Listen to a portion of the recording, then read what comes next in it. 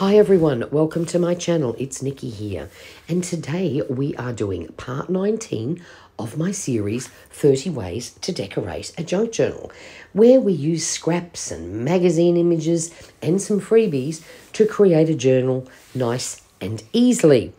So you can check out the playlist JJJ30 if you would like to catch up on the 18 previous episodes. And for our shaker card today, we are starting with a piece of packaging that has a fab colour on the back. But of course, we do need to hide the branding. We're starting off with 15 centimetres by 8 centimetres, and we are going to use a magazine page that had a pretty pale pink colour that I've cut slightly smaller than the main tag, just so that when we glue everything together at the end, we've actually only got two pieces that have to stick together, so we end up with a nice clean finish. So I'm gluing this down with Uhu glue stick. Magazine paper and wetter glues tend to make things wrinkle and then they stretch and they don't look nice. So Uhu glue is definitely the easiest one to use. Our top piece is a piece of scrap where I have cut out a rectangle over to the left-hand side because I wanted a little bit of space down the bottom for some deco later on. This cute little image is actually of a cafe, and I thought I was just going to pop that on this tag as well. And so by placing the top bit down without gluing it, I can get a good idea of where I need to add the cafe. Now, if you do decide to put some deco on there, glue it down well so that the sequins don't get caught underneath it. So now we're going to add my little scrap of vellum. Normally I would use padded double-sided tape because then sequins shake better in a shaker. But because I have such a thin edge over on the left-hand side, if I use the double-sided tape, I will never get it to seal properly when we put it all together. So I am just going to use normal double-sided tape. Thankfully I have this nice thin one which works perfectly. When you are filling around the edge, try not overlap it. It makes it very hard to lift off the backing plastic if you have your double-sided tape overlapping. So I'm sort of trying to cut it pretty neatly without that.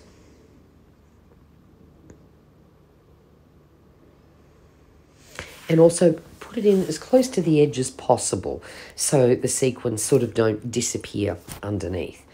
Then, of course, it can take 3 hours to get the plastic backing off double-sided tape because sometimes it keeps lifting up.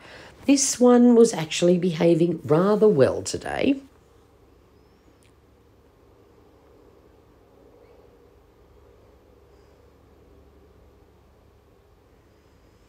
Then you just gently lay your vellum piece down. Doesn't matter if it's not put down perfectly straight or anything. No one's seeing any of that. And voila, we have that done. Now, I have made up a little sequin mix. I've got some brown, copper, bit of gold, a bit of pink. I'm not adding too much, again, because there's not much room for them to move. So we're just placing them right in the center as much as possible, and then we're going to glue our top down, trying to make sure we get nice and close on the inner edge so that all the sequins don't go hiding underneath the edge. And then just very gently placing that on so that all the sequins actually stay in the center where I currently have them. Then just go over and over, gently pressing down to try and create a really good seal. Of course, I realised my bodgy hand cutting would require some straightening up, so we've just got to trim a little bit off.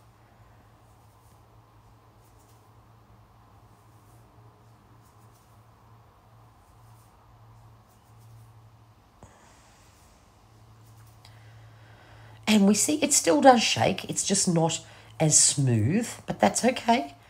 At least it's all gone together nice and firmly. So I have a few cute little coffee things that I did cut out of a magazine, and also a little scrap of pink doily, which was absolutely perfect for what I needed for this project. And we're just going to add A couple of little fun bits down in this bottom right-hand corner. I realised my doily piece is a little bit bigger than I wanted it, so I'll let it overhang and I'll trim that off later.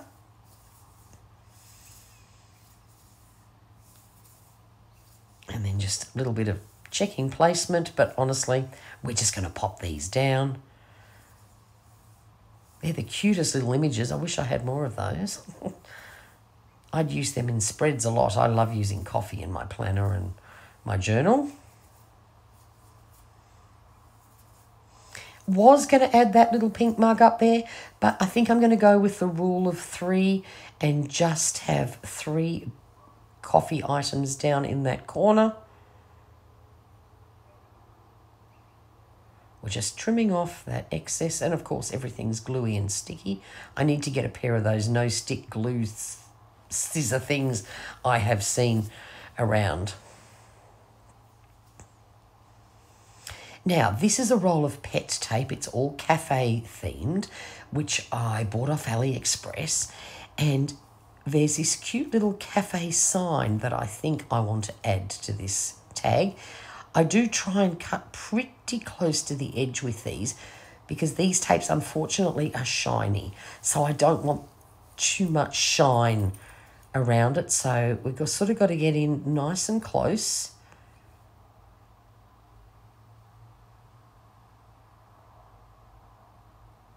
And we just gently peel the backing off.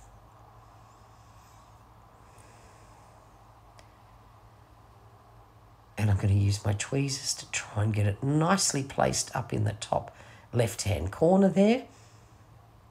And then I decide that the top of the tag is looking a little bland, so I grab my little coffee bean stamp and my copper ink, and we're just going to stamp a few little coffee beans just to fill up that blank space there.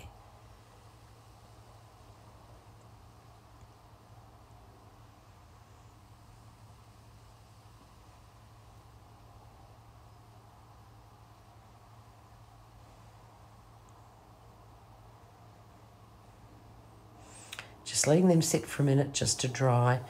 And then I think, I need a little bit extra. We're going to quickly just distress with vintage photo around the edge, just lightly. Not too much, but I just think it's looking a little too pale and bland, so we'll add a tiny little bit of distress ink around the edge.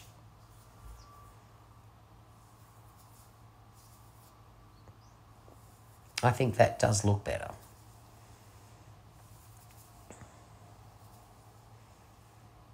Oops, sorry, accidentally knocked my tripod. Now we just need to add a hole, and then I found this perfect piece of sari silk, except I can't find it, so I go hunting for it, and then I do find it, but I thought the colours were an absolutely perfect match. It's sort of a dirty pale yellow and a pale pink, which I thought was ideal. I just use a pair of tweezers to pull it through, and voila, tag is finished. Very quick, simple, easy.